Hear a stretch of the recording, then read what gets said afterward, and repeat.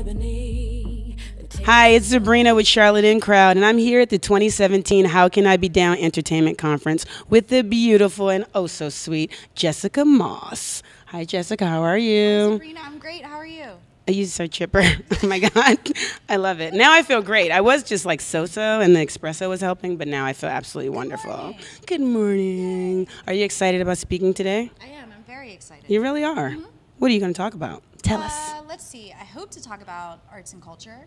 I hope to talk about the local landscape of Charlotte. Okay. I hope to talk about opportunities for advancement in the arts. I love it. Yeah. I love it. Because you are a what? A singer, a dancer, or a painter? I'm a painter. Oh my goodness, I guessed it. I was right. I was just throwing out stuff there. So what kind of style do you have for your painting? Are you modern? Are you, that's really all I know. No, sure. Okay, because futuristic would be after modern. I don't know. Okay, but I mean, we can have a whole art history thing in a little bit. Oh, please don't. I will fail. I did fail that class. It'll be fun. I so failed that class. But let's see, what kind of work do? I like to work from life. I like to work from the figure. So like, really? If there's a model setting up there, I like to draw from the model. Work Just from go life. with it. Yeah. That do you kind of like big crayons? You do crayons mostly, I mean, or actually, you're doing really well. Like you're using your and whole I'm not arm even. to draw. I'm not even left-handed. You're doing. This is good. This is a circle. This is it. Ow! It hurts so bad. So you just get in there. Do you like oil, water-based, or crayon? Look at you're doing great. I like oil-based materials. So often oil paints. Really? Yeah, this kind of thing. Okay. Have you ever had a situation where you were painting something and you had paint on you didn't know and you damaged something in your home? All the time. I don't think I own one piece of clothing that doesn't have some kind of medium or polymer or paint or something on it. What about furniture? Have you damaged furniture? Everything. Really? Between the artwork and my dog, it is pretty much everywhere. Are you serious? Yes. Wow, amazing. When you're painting, we're supposed to talk about other things, but I'm so excited about the painting thing. So when you're painting, yes, how do you feel about it? Do you just wake up one day and say, today I'm painting? Or do you look at someone and say, okay, I want to paint her tomorrow? Wow. Like, where does the energy come from? I think it could be both, right? Sometimes you see something and you're just inspired by it. Right. Right? Sometimes you have a particular craving for something. That's true. So I think it can go either way. But that chance or, being able to think about things from all of those different perspectives is kind of what makes it cool. Do you like when people say, Jessica, I need you to paint this? No. And now I need it in 2 weeks. No. Yeah. But it happens, right? It happens. And that's even kind for of, artists, right? That's kind of what I hope to talk about today, right? Like the business of this practice and how you balance those types of things, right? Between what you want to do. When you want that album to come out versus there's a soundtrack we need done for this movie. Deadlines. That's and good. I think you can tie that in well. Working as an artist, often we don't necessarily abide by or are loyal to our deadlines, and so it's difficult because, like you said, you want to feel it. You want to wake up and feel it, or maybe not. Whenever you stop, you stop. People don't get that part about arts too. That's true. It could be 2 a.m. and you're done, so you'll stop. Yes. Or you just did like this, that motion we had, and now you're done. Or it could be 2 a.m. and that's the moment that you're most inspired, right? And you got to keep going. So you stay up all night, you make this piece, you make this song, you make this painting, whatever it is that you're developing. Yes. You spend all night working on it. Then, oh goodness, reality clicks in, right? And it's 8 a.m. and I have to go to work. Yeah, that whole work thing is really lame. I don't know why we need to do it. What is work? Why? It's not fair. What is work? People that are artistic in any fashion should not have to work. There needs to be a law. So whatever president abides to that, I'm going to abide to voting for that person. Okay. That's it. That's very simple. I mean, I should run because I'm telling you, we would have so many people voting for me. Okay? Well, maybe it's that. Maybe the new law. Okay, I am, Jessica Moss 2020. I'm running with Kanye West. We're going to be on a ticket together. So remember this. But amazing. The law that we're trying to put into place is that if you are a practicing artist, that you can literally clock in and clock out of your art making, and it is an excuse for every other laborious process that you might have to do throughout the day. So, right there. Wes Moss, 2020. She's preaching. Oh my goodness. Now let's go back to what the heck we were talking about. Okay, so today, that was good. It was some good conversations here. So as far as what you're going to tell these people today, now you have people that are singers, I assume rappers, dancers. I know there's some people that want to be in reality TV. Yes. You're doing painting because Yeah. you come from a painting world. You're in a different type of art. Do you feel like those arts are connected? Do you feel like they're in some way what you can tell them today is going to inspire them? Because they might look at you like, well, she's a painter. She just does stuff with her hands. I'm a rapper. I mean, they do like this all the time. Exactly. But how are you going to tie the two together? Well, I think it's inevitable, right? Okay. Like the arts are an umbrella.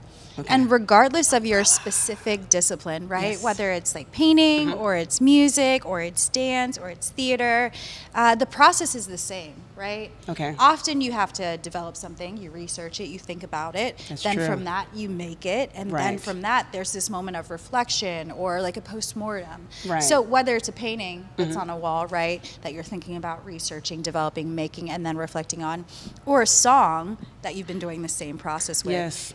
Over The and skills over. are transferable, Okay, right? okay.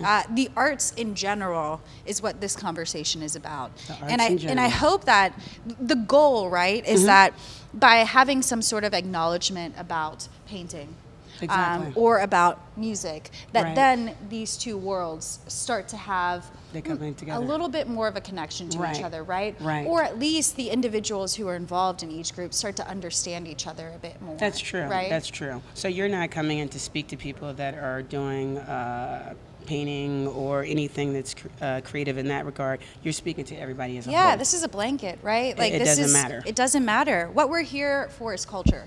That's true. And none of this can survive without the bevy of culture. That right? is true. So That is true. I need the artists in all Right. in all capacities, right, to be making art.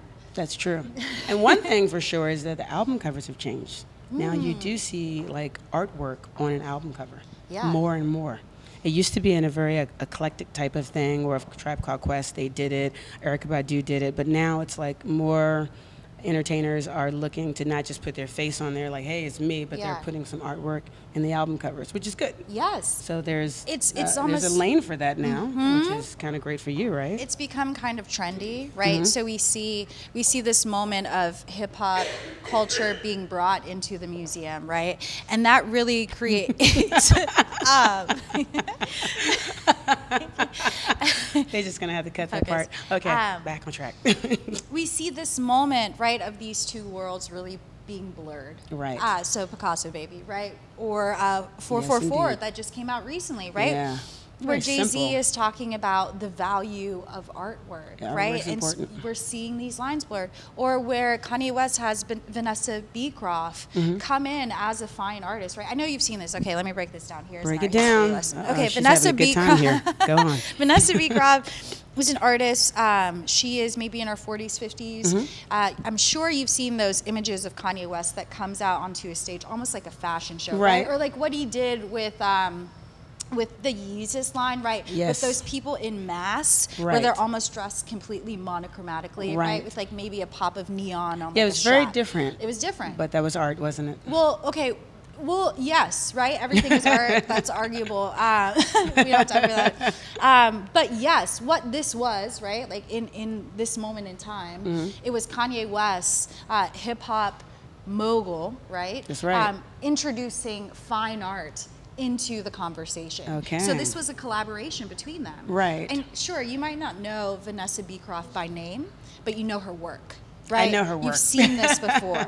You've You seen know her it. name, you have to know her name. But I only know the work. because Kanye brought it into our world, Right, he made it so. He made it apparent. Exactly. And change, like, shift the paradigm, right? So now we're having a different conversation. We are. So you think more of that can happen? I hope so. I think there's immense potential for it to happen, and it would be a missed opportunity if it didn't. Okay, so when you go to speak in just a few, well, yeah, very soon. I know, I'm probably late. Oh, yeah, no, not late yet. Okay. And I'm glad I can tell time because it's analog and it's always been a struggle. see Yeah, it. look at that. Like, what is going on there? 11.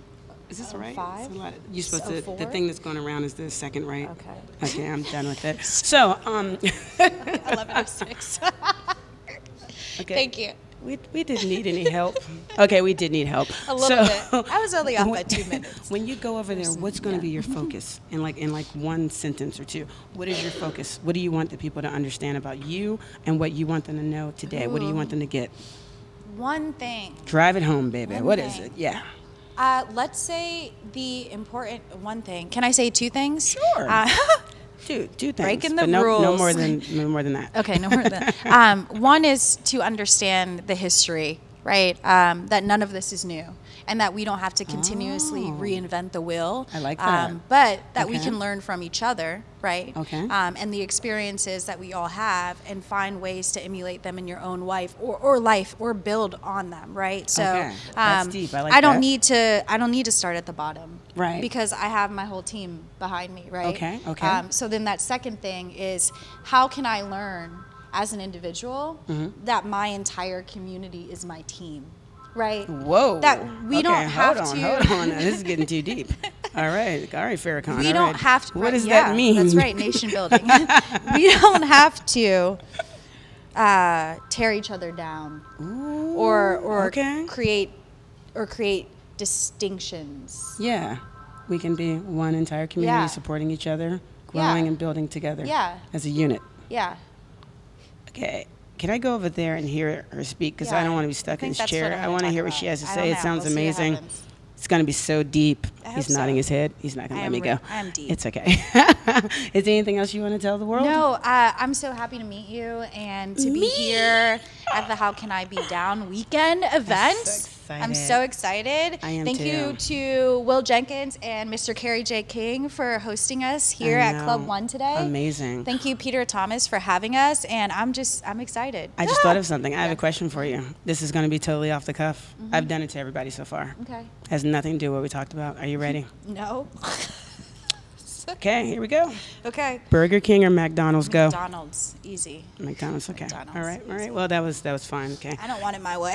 I don't care for it, And it's like the flavor is good, but the fries, the texture is just. True. But you can't have cold McDonald's fries. That's the thing. Like once you got a window. You have to stand there, like, excuse me, I'm sorry, I need hot fries. What? I need hot fries, hot ma'am. fries. An extra salt, please. Hot fries. All right, we're done here. I am Zabrina with Charlotte and Crowd, and this is the 2017 How Can I Be Down Entertainment Conference. And this is the wonderful, beautiful, my new sweetie pie, Jessica Moss. Yay! Thank you for tuning in. Bye, guys.